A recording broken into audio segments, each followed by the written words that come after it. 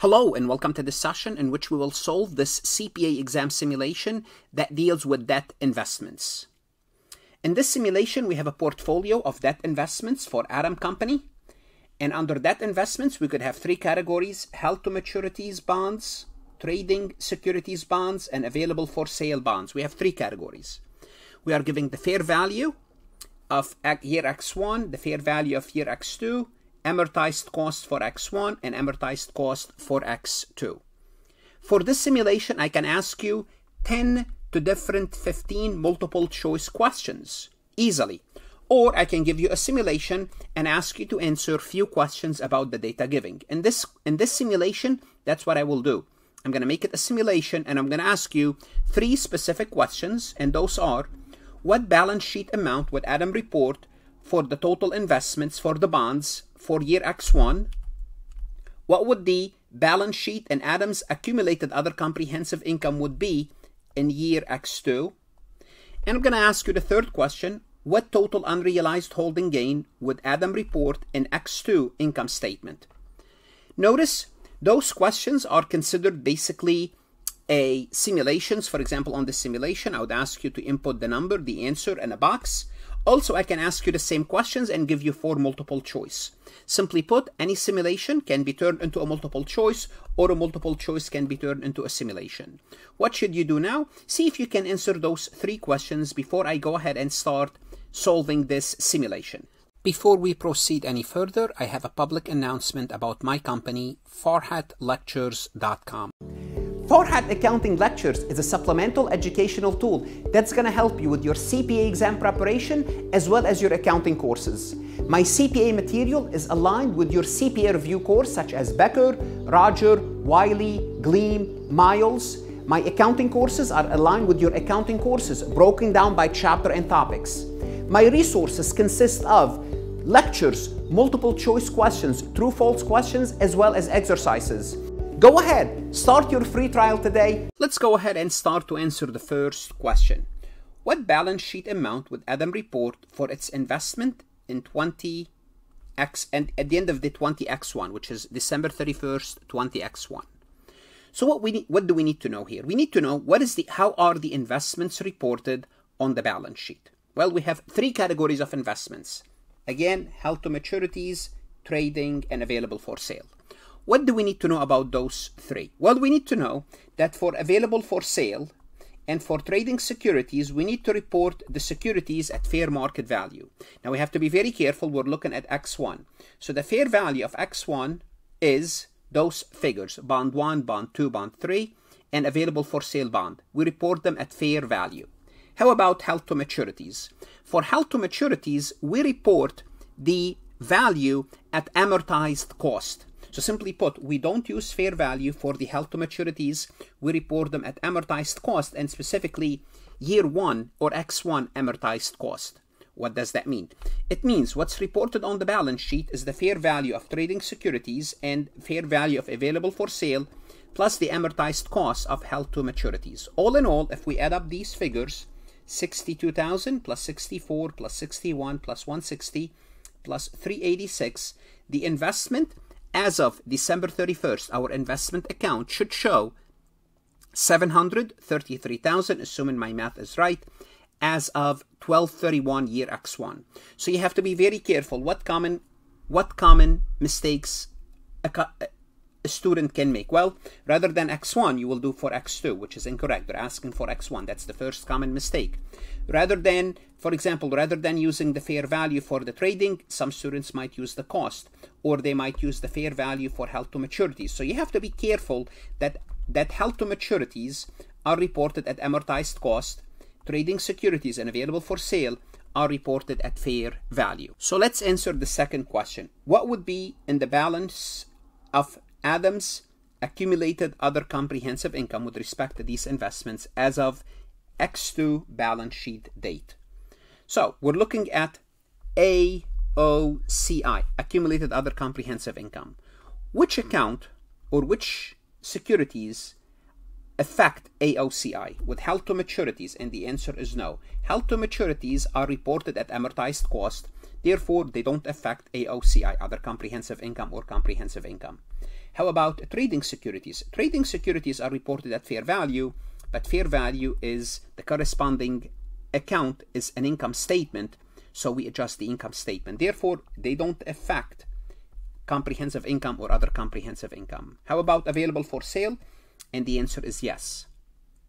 Available for sale securities are reported at fair value, but the fair value goes to comprehensive income, goes to the balance sheet. The adjustment is through the balance sheet, and from the balance sheet it ends up in comprehensive income. So we have one bond, and with the amortized cost of $158 the prior year, and now the value of that security is $172,500. How much we should have? Well, if you really think about it, the accumulated adjustment, so the adjustment that we need to prepare from year X1 to year X2 is how much? Well, if we look at the difference in value, we went from 158 to 172,500. We notice that there's an increase in value of 14,500. Well, what entry do we make? Well, the entry that we make, the cumulative entry, is we have to make a fair value adjustment. So we're going to have an account called fair value, and in that account we should have 14,500 debit, and the fair value, for the fair value, the corresponding credit is an account called unrealized gain, and specifically it's an equity account. It's an unrealized gain or loss, but it's unrealized gain. So if the fair value is 14,500, okay, if the fair value should be that much, but how we came up with that fair value, in other words, the fair value should be that much, but you have to understand between year 1 and year 2, that's the total, okay? So the unrealized gain should be in total also 14,500. So what happened to the unrealized gain equity? This account here is closed to accumulated other comprehensive income. Therefore, the balance in accumulated other comprehensive income would be 14,500. Now, to get there, we might have to make two adjustments, which is we're not going to discuss this because, again, we can ask so many questions about this entry, okay? For example, I could have asked you, what is AOCI for year 1? AOCI for year 1 was only 2,000, so the adjustment was 2,000. So the adjustment between year 1 and year 2 is 12,500 plus the previous 2,000 will give us 14,500. So you have to understand the adjustment for year 2 would have been 12,500, but that's not what we are asking. We are being asked, what's the balance? What's the balance means the ending figure. The ending figure is 14,500. Let's take a look at this third question. What total unrealized holding gain would Adam report in 20x2 income statement relative to its investment in bonds? Well, the first thing we have to determine is which of the bonds will be reported in the income statement. Let's start with held to maturities. Held to maturities, as we stated, they are reported at amortized cost. Therefore, we don't worry about the changes in fair value, whether it's the income statement or comprehensive income. They're simply fair value changes are ignored. Available for sale securities, we do report them at fair value. Yes, we do. But the fair value changes is reported on comprehensive income. Well, comprehensive income is a balance sheet account. First, it goes unrealized gain or loss on the balance sheet.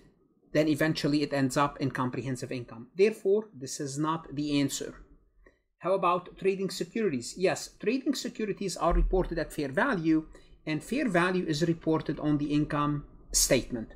Therefore, what we have to do, once we know we identified which securities are reported, then we're going to compute the gain or the loss for the portfolio. Bond 1, we went from 62 to 74,000. We have a gain of 12,000. For bond number 2, we went from 64,000 to 95,000, and that's an increase of 31,000. Then bond 3, we went from 61,000 to 56,500, which is a loss of 4,500. Now what we do is we net the gains and the losses, and we find out if we take bond 1 the gains plus bond 2 the gains minus the losses will give us a net gain of 38,600, which is a gain realized, reported, not realized, but it's reported on the income statement. Although it's unrealized, it's reported on the income statement. So that's very important to understand what goes where. So notice in this simulation, we looked at three things. We looked at three different securities, and we needed to know where each securities go and whether it's adjusted for value or not, and where do we report the fair value adjustment. Now, for simplicity, I did not ask you to perform the journal entries. In other words, I could have asked you to also prepare the journal entry at the end of the year for each of the three questions. I did not do so. I didn't want to complicate this simulation any further. But this is what you will find on Farhat lectures: journal entries, multiple choice, simulation, true, false. That's going to help you whether you are an accounting student taking an accounting course, studying for the CPA exam, studying for the CMA exam. It doesn't really matter. Invest in yourself, study hard, good luck, and stay safe.